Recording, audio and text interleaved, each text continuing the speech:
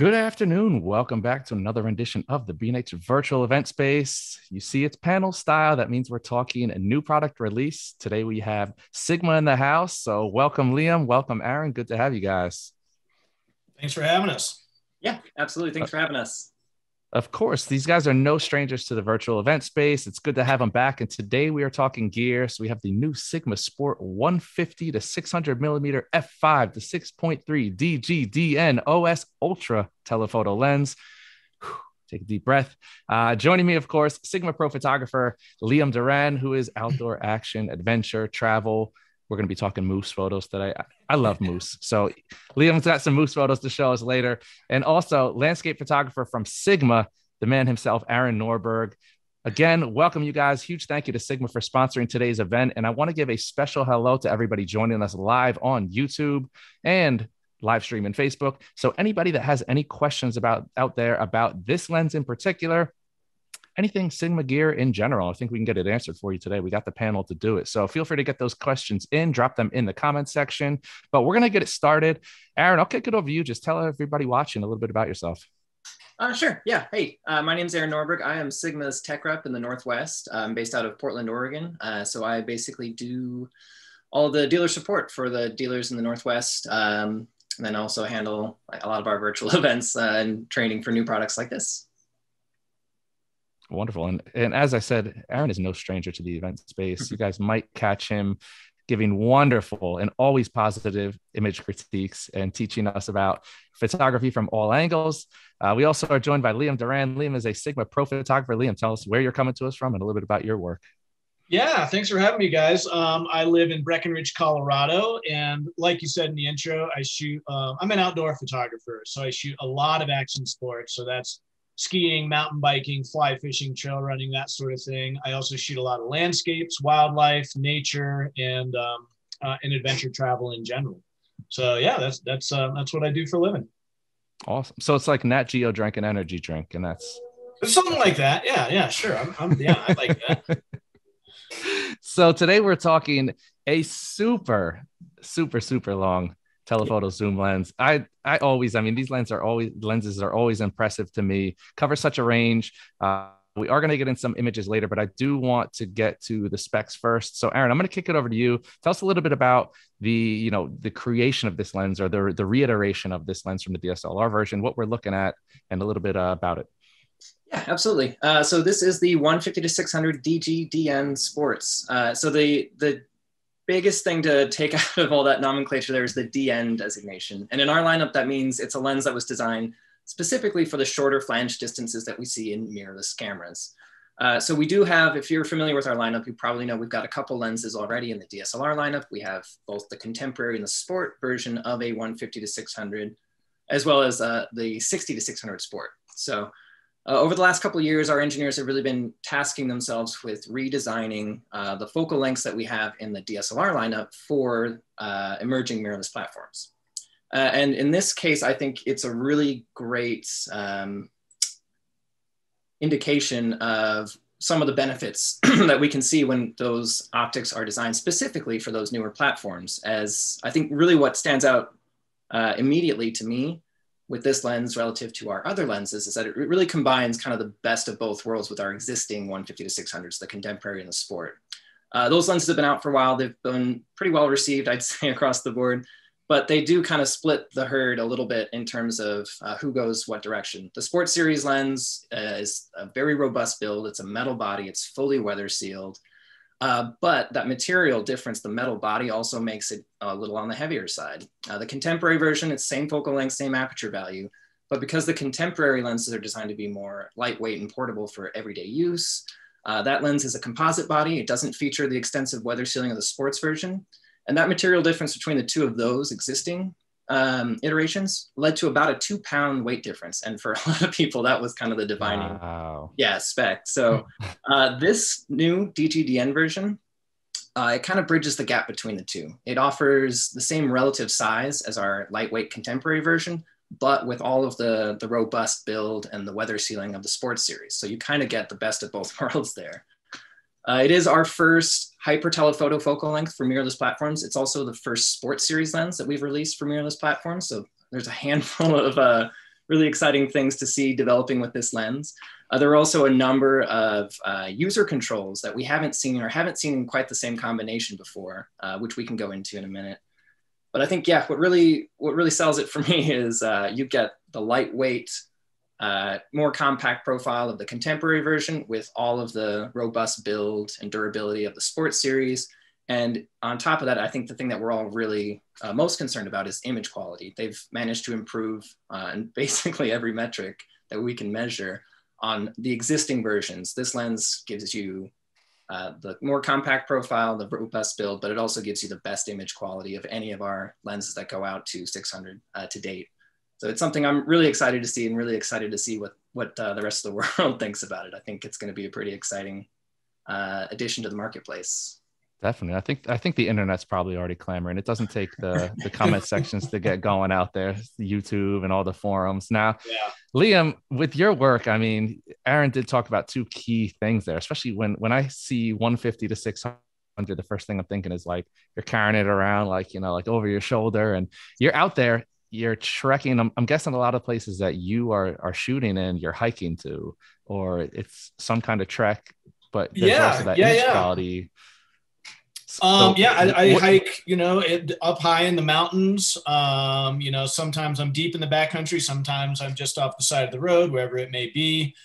For this lens, I even shot it on a mountain biking shoot, which is not something I probably would have done with the DSLR version because it was quite big and quite heavy and it was hard to move around. You know, I made a video for YouTube and so did Sigma. And in both of our versions of that video, you'll see me mountain biking with a 600 millimeter lens, which not that long ago is kind of a ridiculous thing to even like contemplate, right? Here it is right here, in case you're wondering. I just have it. Well, probably looks huge because I stick it out here and it looks enormous, but yeah. So it's really not that big. That's with the lens hood on. So yeah, like when I got it, when I pulled it out of the box, without a doubt, the very first thing I noticed is like, wow, this is way smaller and way lighter than its predecessor. So that's the first thing that anyone that gets this lens, you are going to notice that immediately. What is size ultimately king for you when you're out there? How much does image quality play in? I mean, we're going to get to all the other little nuances and specs. I know, Aaron, you kind of touched upon all the customization dials and switches on there that we'll get to in a bit. But when you got your hands on a lens, Liam, what's the first thing you gravitate towards checking out? It really depends on what the lens is, but overall, I'm going to say image quality. Generally, weight and size will take kind of a secondary position to the image quality. You know, for example, the original version of the 150-600, I shot that a ton and it was a very nice lens. It was very big and I shot it always on a tripod. And most of the time I was shooting that, you know, for roadside photography, you know, if I'm at a national park or something like that, that's generally where I use that lens. With this new iteration, this is something that I will, it's just way more portable. I will put this in a backpack and take it up the mountain with me. And that is something I didn't really do that often with the original version. But yeah, the king for me and probably for every photographer is the image quality. And I got to say it's spectacular.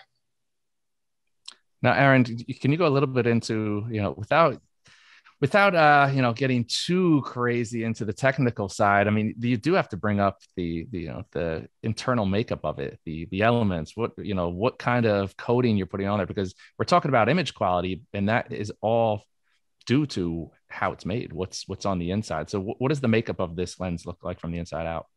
You know, it's not terribly different on paper from the existing 150-600. The existing 150-600 for the DSLR lineup was a 24 element arrangement in 16 groups. And this one is 25 elements in 15 groups. So it doesn't seem like it's a huge difference.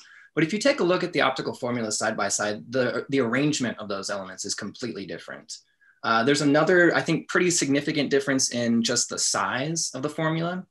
The front element on the existing 150-600 was a 105.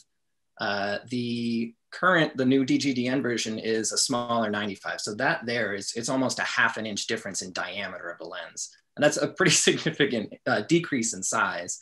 But I'd say the other thing that kind of stood out to me beyond how different the arrangement of the elements is, the low dispersion elements that we use 3 grades in our designs. We have ELD, which would be like extra low dispersion, SLD, super low dispersion, and then FLD, which is like a fluoride equivalent.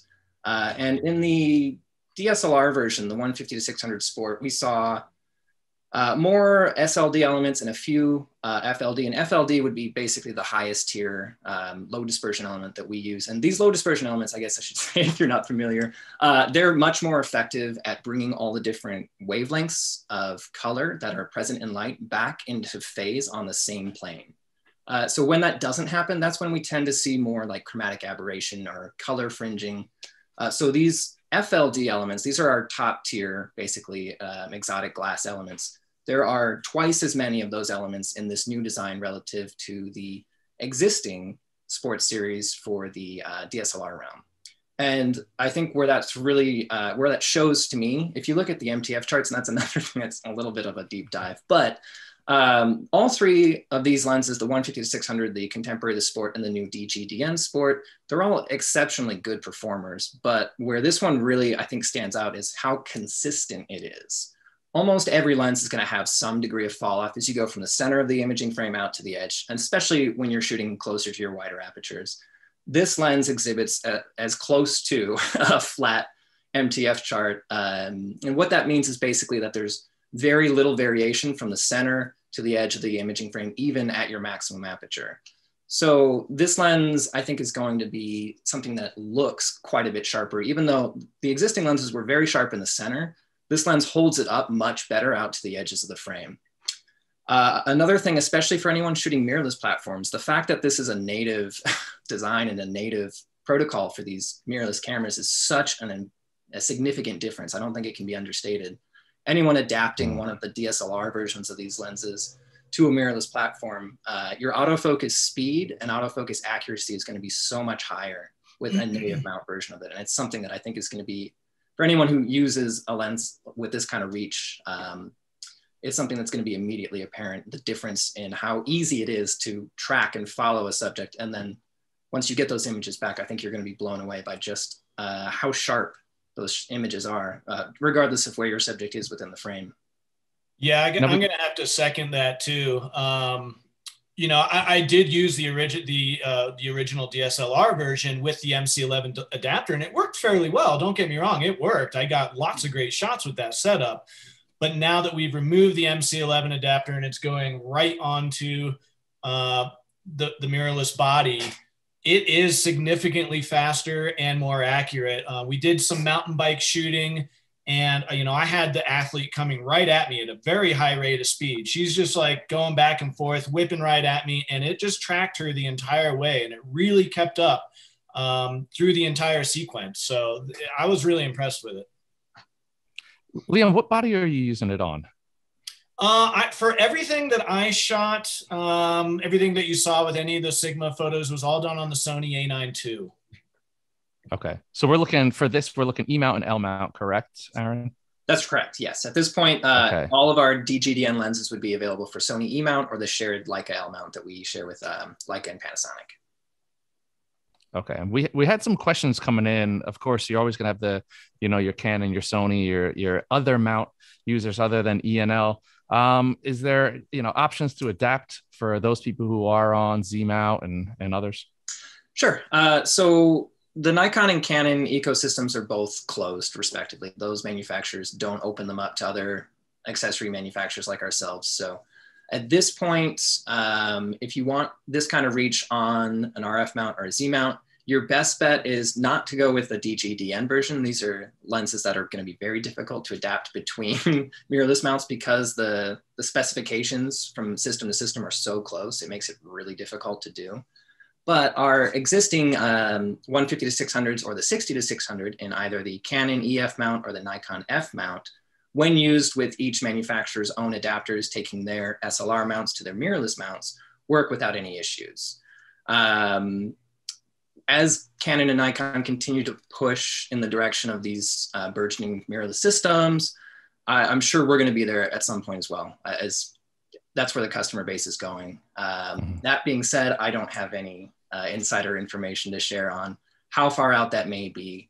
But I would say, just personal speculation from what I can tell at least, it seems to me that the lenses that we're designing for the E mount and the L mount should theoretically be lenses that can also be made available for RF mount and Z mount at some point. But I'm sure there's quite a bit more going on behind the scenes than what I'm privy to. I'm sure that they'll be there at some point, but at this point today, my recommendation would be to use the SLR lenses with the OEM adapters to go to those new mirrorless platforms. Yeah, well, as Liam said, I mean, you're still going to get, I think we set such a high standard for ourselves, and not just quality, but really in, you know, getting all the technological advantages that these lenses, because like you said, lenses are now made catered to specific systems, so that all the benefits of that system you're getting in the lenses working hand in hand. So, you know, but I'm an old legacy glass guy. So for years, it's like, oh, I don't have autofocus. All right, fine, I'll manually focus. But not everybody's the same. Now, I do want to transition to the form factor and the outside body of the lens, the features on there. So we got some interesting features there. Aaron, can you take us a little bit through those? Yeah, absolutely. So like any of our other telephoto lenses, you'll have kind of the standard feature set. You've got autofocus, manual focus control. We have a focus limiter that allows you to go between the full range near to far that the lens is capable of focusing through. You also then have two positions that you can limit it to. You can either limit it to the far half or the near half. So when you're shooting in situations that would have potentially low contrast, or situations that have a lot of depth that your camera may have a hard time figuring out where in that scene you're trying to focus, limiting the range that the lens is going to try to focus through can speed up acquisition and can speed up tracking. So that's a hard switch on the lens. Below that, we also have our optical stabilizer. We have two modes. One would be kind of standard all directions. It's going to try to sense and correct for any motion. And then we have an OS2 setting, which would be for like active panning. So if you're trying to follow a subject in motion, the lens will recognize which direction you're moving in, and it won't try to correct for that range or for that axis. Then we have a couple unique features to this lens. So I think the first one that might not seem obvious if you're familiar with our lenses, just below all those switches we just went through, we also have a custom function switch. And that's something that has been present on our DSLR lenses in these kind of focal lengths, but something we haven't seen yet in the mirrorless lenses. So that's kind of one of the first things I would draw attention to. On the Sony E-mount platform, so this switch, I should say, has two positions for C1 and C2, and then it also has an off position. So in off, the lens is going to be just, you know, factory standard, like it was out of the box. For the Sony E-mount platform, the C1 and C2 positions are going to control the optical stabilization modes. So for C1, we can have it set then to dynamic view mode, which means the lens is going to try to move those stabilizers to the maximum effect. So it's going to be able to compensate for even more motion there. But because of the way that optical stabilization works in the lens, where there's a lens element that's moving around in the assembly to compensate for your handheld motion, as those optics move, it can also cause the image that's reaching the sensor to shift slightly. And sometimes that can be either off-putting if you're not used to seeing that, or if you're trying to be really particular about what's on the edges of your frame, that can be counterproductive. So then we also have the C2 position for Sony E-mount applications would be what we call moderate view mode. And in moderate view mode, the stabilizers are going to stabilize sooner. So there's no movement in the viewfinder. It's going to look rock solid. But because it's stabilizing them before the actual point of capture, that generally won't be able to compensate for quite as much motion. And then for the L mount shooters, you'll have the ability to customize those two positions with the USB dock accessory, just like what the DSLR lenses are used to.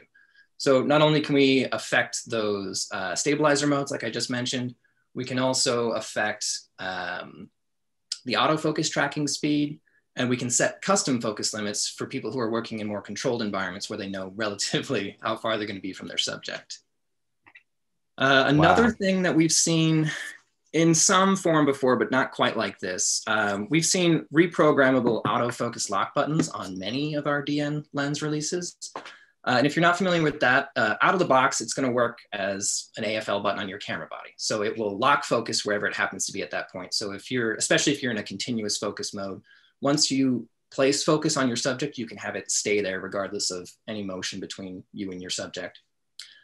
So this lens has not only that feature, but it has it repeated 3 times on various sides of the lens body. And it doesn't control 3 different reprogrammable functions. They all reference the same function, but having it repeated across the lens means that regardless of what position you're holding the equipment in, that button is always going to be within reach. So that's another nice kind of refinement, I think, that people in the field, I think, will really appreciate. And then the last thing that I'd mention that's totally unique to this lens within our lineup, and as far as I know, within the marketplace, is something called the zoom torque switch. And this is another switch that has 3 positions. They are labeled LT and S. And this controls how much resistance is on the zoom ring. So the L position is going to be lock. It's basically like a zoom lock. In that position at 150, the lens won't move at all. So this would really be for transportation. It means that the lens won't move when you're not using it. It's not going to extend or contract. The middle position T would be for tight control. So there's going to be a little bit more friction than what you're probably used to with most lenses on that zoom ring. It's not so tight that you can't move it, but it's tight enough that the lens won't move under its own weight. So if you're not having to move super quickly, that's a really good position. That's probably where I would have it in most instances, because it's easy to move around. It's just not quite as quick, but it's not going to move under its own weight. So you can set it where you need to and not have to worry about it moving somewhere else. And then the last position would be S for smooth. And in smooth, there's going to be very little resistance on that zoom ring. So you'll be able to go very quickly throughout the entire range. But because it is looser, if you're shooting at an angle up or down, the lens may have some tendency to move on its own if you're not holding it. So that would be maybe an instance. Once you get it where you want it, you can switch it back to tight to keep it from moving any further.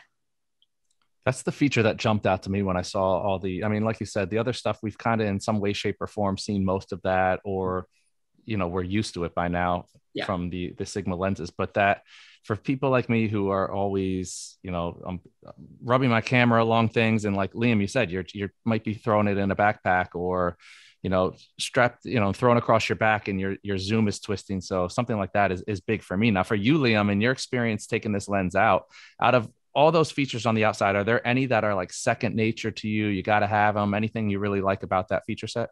Well, I use the zoom torque function quite a bit. That was kind of one that I used the most of all of them, honestly. When I was in the field, I would throw it into that tight setting. So when I walk around, so I'd, photograph the moose for a little bit, then I'd kind of hold it by the foot and walk around to another angle, and it just wouldn't extend out and be bumping into logs or rocks or anything like that. And then when you picked it back up, it would be in the exact same spot. Like Aaron said, it wasn't just sliding all the way out to its maximum range, or if you picked it up, it wouldn't drop back down. So I use the zoom torque switch a lot over the last week or so. Okay. Now, look, I made it 23 minutes without talking about moose photos. So, Liam, you just mentioned it there. I'm gonna have you, if you can start to get some photos queued up, so we can take a look at some of these beautiful images. And while you're doing that, Aaron, I just wanted to throw out to you. We did have a question regarding the stepping motor, linear motor. What kind of motor is driving this lens, and is there a reason why Sigma went in such direction? Yeah, so this lens is using a stepping motor. That is a difference from what we saw with the DSLR versions, which both use what we call a hypersonic motor. Hypersonic motors do tend to be faster to acquire focus and to track focus, and that they kind of snap right to where they need to move to pretty quickly, where stepping motors will move at a much more gradual pace. So there can be a little bit of a speed difference. But the main reason we're using stepping motors for most of our DN designs is because stepping motors, that gradual transition is much better suited to tracking continuous focus with how it's implemented in the Sony and Panasonic bodies that we're primarily seeing these lenses used with. And it's also those stepping motors, those gradual transitions in focus tend to be much more visually pleasing for video use. And that's really the big reason. We're seeing so much more hybrid usage of these cameras, of people doing equal parts video and stills or getting more into video. that we just felt we were able to come up with a design that had a small enough focusing group element, the elements that actually move to achieve focus are small enough that the stepping motor didn't really have any appreciable speed difference relative to the hypersonic motors. And those gradual transitions are just so much more easy for the camera to keep tracking focus, but also easy on viewers if you are recording video. It's not so jerky moving through the scene.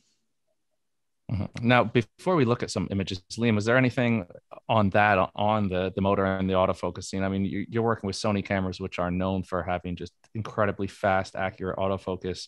And was this lens able to keep up in your applications out in the wild? Yeah, absolutely it was. You know, I can't speak to the difference between a linear and a stepping motor. I don't know. What I do know is, are the images that are downloading onto my computer, are they sharp? And yes, they are. And again, in the video that Sigma released and the one that I did this morning on YouTube, you'll see and I can even pull it up right now, actually. I have one of my athletes coming straight at me, and I'll show you just what the stepping motor does. And every one of the images of the athlete coming at you is perfectly sharp. I believe we get 15 frames a second on this setup here. And that's incredibly fast, and it's incredibly good. I work professionally in this field, and for me and for anyone else, this is as good as you're ever going to need. Like, there might be something faster, I don't know, but I'm not asking for any more, to be honest with you. And I can, in fact, if you want me to do a screen share, I can show you exactly what I'm talking about. Yes, let's move into show and tell, and I'll remind everybody. We'll get to any questions we can. So get your questions in. We've had a lot of questions come in, so I want to thank everybody for not only just watching but getting involved. Keep the questions coming, and we'll. I'm going to shift over here and enjoy the show with you guys. I'll hit the screen share here, and let's see. Go. I'm going to pull this guy over. Can you guys see that? Yep. And I have no idea what this looks like on, from my computer through B&H over to YouTube and Facebook. I have no idea if the quality's still there. You'll have to take my word for it.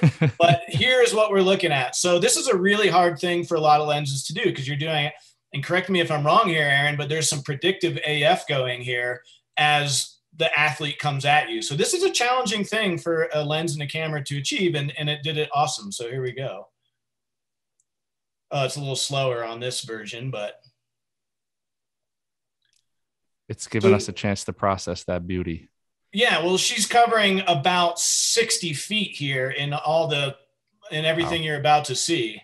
So that's a lot. Oh, and I got one that's slightly warmer there at the end, of course. Yeah, but that gives you guys an idea, at least. Like, that's 32 shots in a row of her. In real life, obviously, she's moving very fast, and every one of them is publishably sharp. I think I just made that word up, publishably. But anyhow, so here's kind of just a little bit of what I did over the week. We were talking a little bit about chromatic. Oh, and when you wanted to see the moose, of course. Hey, there we go. This is one of the biggest moose I have ever seen in Colorado, if not the biggest moose I've ever seen. The paddles were enormous, like comically so.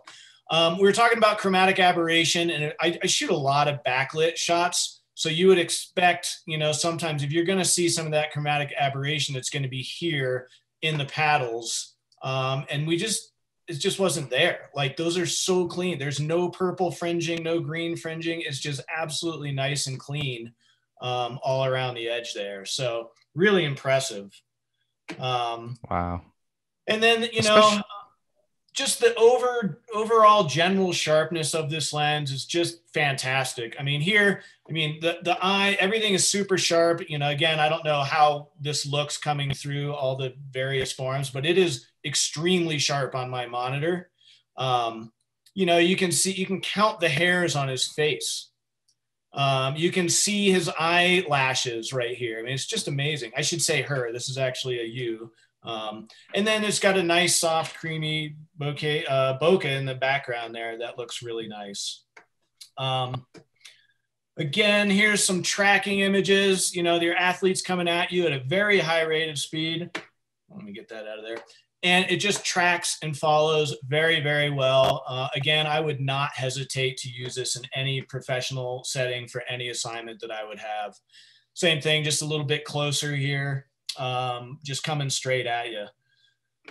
What else? Oh, I had a question earlier about, is it a friend of mine, actually an editor of a magazine, was like, well, is it sharp at 600? And this is at 600 millimeters right here, wide open at 600. And it is, tack sharp. I mean, it's absolutely, that's at 200%. So we were kind of maxing out my camera at that point. But this is just gorgeous. Like, I don't know what else I could ask for, to be honest with you. So beautiful, very sharp at 600, wide open. What else? Liam, what was it like? You want to see another moose? So I'm just going to show you another. This is the same. I do. Wow. What is it like when you're shooting at those focal lengths? For, normally the longer you go, it's harder to keep stabilized. Do you shoot with a monopod, tripod? How is the weight distribution? We actually had a question come in about the weight distribution. Yeah, with the DSLR version of this lens, I almost always had it on sticks. Every photo you've seen so far has been handheld. So I'm using the OS, the optical stabilizer in mode 1. And mode 1, I think that's the proper terminology, in the non-panning mode. And I'm just hand holding this. And it's super sharp. So here I'm at 1/400th of a second at 322 millimeters, wide open, and just holding it handheld. And that's, what we're getting. It's very nice, very crisp. That's at ISO 1600 as well. So kind of a testament to everything working very nicely together. And look how cool these paddles are. Are you kidding me? Like this little chocolate vanilla swirl. This is what they call the velvet. And in the next few weeks here, they're going to be getting rid of all this velvet. So I'm going to go find them here in about 2-3 weeks, because they'll be rubbing that against trees and rocks and brushes, and it'll all just come off in a big bloody kind of a crazy looking thing. So, so I'll have some more to share with you in a little bit. This is a different moose, different day, but just kind of showing you, that soft focus in the front. I'm just using those wildflowers up front, and then he's in the background there. And I'm just tracking him as he walks through the scene here. What else? Oh, I did want to show you guys this one too, just because this one cracks me up. This is a marmot, if anyone has ever seen a marmot before. But what got me about this photo is, look at this right here. Again, I don't know how it's going to translate, but I can see the resolution is so good. I can see the little antenna of the mosquito on the nose of this marmot here. And, my computer is really slow. Don't worry. I just ordered a new one. There it is. It's now clipped into place. You can see the legs and the antenna on the mosquito. I mean, are you kidding me? That's just like too cool. That's awesome. So, hold on, here we go. I'm going to click out of there. Anyhow, so that was a couple of quick examples of just how well the resolution is awesome. The speed of the autofocus, as you saw, is really good. The optical stabilization is awesome. Hand holding at 1/400th while shooting at 520 millimeters. I mean, and just getting crisp, sharp images is just a testament to how good that optical stabilizing system is. Now, can we talk a little bit more about that, in regards to limitations? I say that we have a question from Susan Knapp. Welcome, Susan, joining us from YouTube. Susan's a high school sports photographer and needs the reach of the 150 to 600, but needs it to go down to f2.8 to shoot those night games. So of the Sig Monster. 600 to 8 would be like this big around in the front. And yeah, that lens exists. Not quite to 600 to 500. So Susan, if you want to look up the Sig Monster, and you can see what optically it takes to get a 600 at 2.8, that basically doesn't exist that I know of. Does that exist as a lens? F4 would be the fastest. Where would you point Susan? We're in the business of helping people out. Susan, what direction? I mean, you probably get this a lot, Liam, because you shoot a lot of different telephoto ranges, and you get the people who are like, do I go 70 to 200? Do I go 100 to 400? Because not everybody out there has the ability to just say, I'll take one of each. Some right. people have look, these are expensive lenses. People are investing in their glass and their gear, and you have some passionate hobbyists out there that say, look, I want one lens that's going to cover the range that's right for me. So for most people who are out there just trying to take pictures of the wildlife they see, maybe sports games, kids playing soccer, football, is there a direction? Does this lens fill a gap nicely there? Well, I mean, to answer her question real quick, if she needs that 2.8 speed, Sigma does make a 120-300 f2.8, which if she's shooting DSLR will work beautifully. A lot of sideline photographers use that lens specifically for kind of night and dusk shooting. And there's also a 500 f4 that Sigma makes, so a lot more reach, faster as far as light gathering capabilities. So those are two really good options for Susan right there. This lens is fantastic. Would I consider it a night game lens? I don't know, maybe. I mean, the cameras shoot very well at ISO 1600, ISO 3200, ISO 6400. So you can really push your ISOs and get some high quality images, even at f6.3. Which is, you saw everything I shot there. It was all daylight, or, it was kind of shadowy. I was shooting at ISO 1600 and the images look nice and clean. But, the 150, 600, 2.8, that's just not happening. But there are options, and this is a really good one for her. Yeah, a lot of it comes down to for those who are wondering, why, it comes down to just physics. And, to create a lens like that, it's a lot more physically different, and the physics behind it are different. And, you'll end up with a whiskey barrel. Right. But nobody wants to put a whiskey barrel on the front of their mirrorless lens. I mean, One thing that impresses me about this lens is the size of it and the weight. And for those that have been shooting since the DSLR days or earlier, you really understand the importance of switching to mirrorless. And I think for a lot of people, you switch to mirrorless and then you get these big clunky lenses, and it's like, well, wait, I rather would have had my old clunky heavy DSLR to balance out the weight of the lens. So moving in the direction of lighter glass and glass that's more compact. And I should point out too, that to answer the other gentleman's question about the balance, Aaron mentioned this at the beginning, but the front element is a lot smaller. This one is, it's 95 versus 105. And then the other thing is that the lens hood isn't the other lens hood was really heavy, which is great because it's going to last forever. This is a much lighter composite. So when you are extended out, it's going to be it's not going to give you that dropping feeling, where it's super front heavy. So that has been reduced a lot. So I think he's going to like the balance of it significantly more.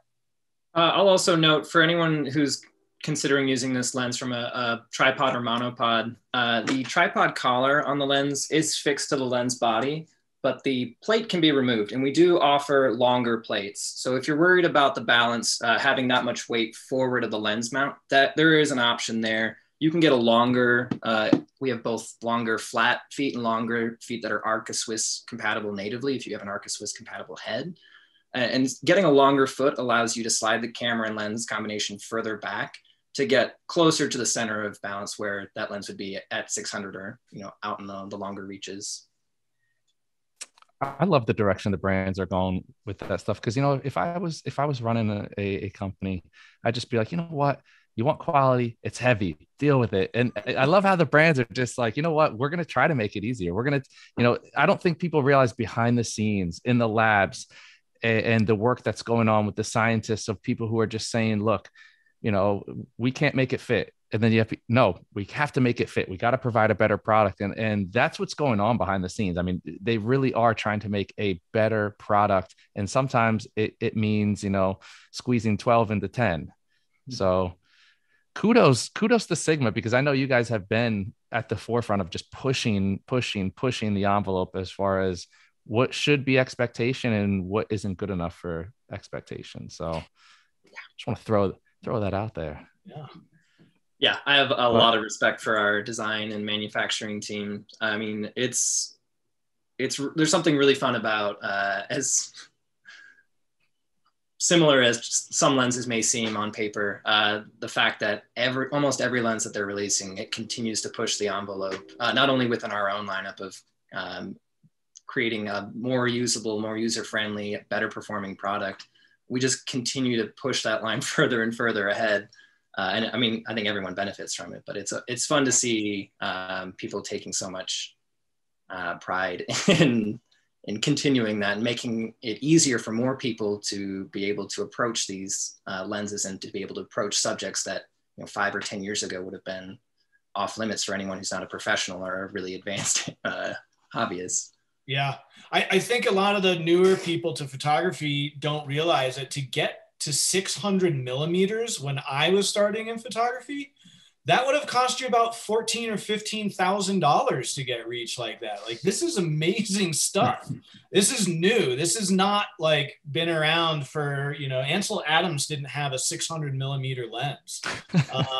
Even the original like National Geographic photographers didn't. Well, they probably did, but like when the first version came out, the DSLR version, and all of a sudden you could get 600 millimeters for, and I forget what the price was, 1,800. Does that sound right? The sport version came out at 2,000. Okay, $2,000 in 2014 or 2015. That was just like mind blowing. Like all of a sudden you could be a wildlife photographer, and that was not really an option before. It was really cool. So this is just like the next iteration of it. Is just that much better, lighter, faster, sharper, all that stuff. So that's really cool. And I'm the beneficiary of the work that those guys are doing back in Japan. So I'm really, excited to be shooting with this lens for sure. Yeah. That is a great point. I mean, I think it's all relative, but one thing Sigma has always been great at is providing a cost-effective option and not having to sacrifice quality. I shot on my old DSLR system. Every time we talk Sigma lenses, I got to bring up my old 34 1.4 art, and it didn't leave my camera. And one of the things that attracted me to it was that quality. It was the bang for the buck, but it was like, man, I would have paid $500, $600 more for this lens. They could have got more money out of me. I'll take the steal. It's like when you walk up to something in the store. Yeah, like somebody switched the price tag. I'm not going to tell anybody. I'm just going to go take it to the register. But that has always been, one of the earmarks of Sigma is just providing outstanding quality at a price that across the industry, like you said, Liam, there's a lot of people who aren't out there, and might look at it as an investment, but some people are just like, well, I don't have the money to even consider an investment.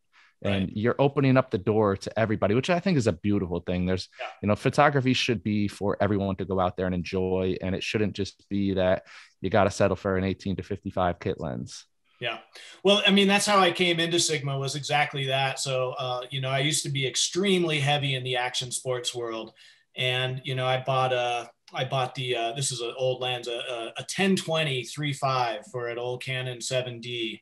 And I bought that because it was hundreds of dollars cheaper. I'm not going to tell a lie. No one's getting rich in the outdoor sports photography world. So for me, it was save a few $100s, take that few $100s and go out and actually shoot with it.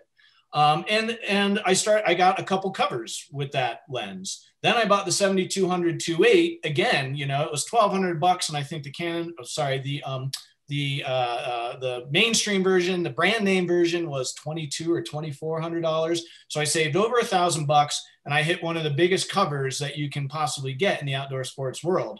And the cover was named Colorado, We're Looking at You, because the image was so sharp you could see the athlete's eye through the snow and through the goggle, and his eye is looking right out at you. So that's just a total testament to, you can save a few bucks, but you're not skimping on quality at all. If you're hitting these covers that are incredibly hard to hit, then what else can you ask for? I mean, that the proof is right there. Yeah, that's why I wanted to look at the images. I mean, I hadn't even seen the Marmot picture. Oh yeah, in the folder, and it's like when you look at the detail, it's like, oh my god, it's incredible.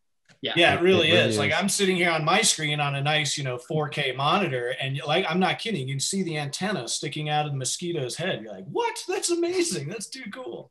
So Yeah, it's funny when you're talking about, because I have noticed, I love your work. And I have noticed you do shoot a lot of backlit images, which are, Liam, you are the ultimate test for a brand to send a lens and say, hey, go out and test our lens or review it. Because it's like, if ever there is a type of photographer that is going to have to worry about all the nightmarish scenarios of lens and light bending, it's the chromatic aberration and the backlit photographer that shoots and it really, it crushes it. I mean, I guess, they know what they're doing, getting a lens in your hands, because you do it so beautifully. And especially, I'm looking at it like everything is in the matrix. I look at everything in like colors and light, and I'm like, oh my God. I'm like, he's got purple flowers and all green leaves. I'm like, this is just a recipe for disaster if you have the wrong lens, because he'd be sitting in there all day trying to correct it. So yeah. And then the elements too, we shoot a ton of skiing, and it's just, raining and snow and ice and the whole 9 yards.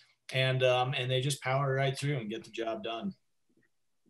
That's awesome. There was one thing that, I have my notes here, and I always, maybe it's because I review lenses as well, and this is always something that I look at, is the minimum focusing distance was actually pretty impressive for a lens of this reach. So I do want to call it out, because there are some people who are concerned with this, that shoot macro. And there was an image that I had seen of the yellow flower, and it was a beautiful macro shot, and it looks like it could have been taken with a macro lens, and it's taken with an ultra telephoto lens. The minimum focusing distance is, I think, under 23 inches. Aaron, am I correct? Yeah, its closest focus distance is actually a little on the wider side. It's 180 millimeters, and that might seem a little counterproductive, as typically longer focal lengths will give you greater subject magnification. But at 180 millimeters, it gets to just under 1:3. So the reproduction ratio means it's your subject is going to be approximately a third its life size. So a macro lens is a lens that can do 1:1. There's still a little bit of a gap there.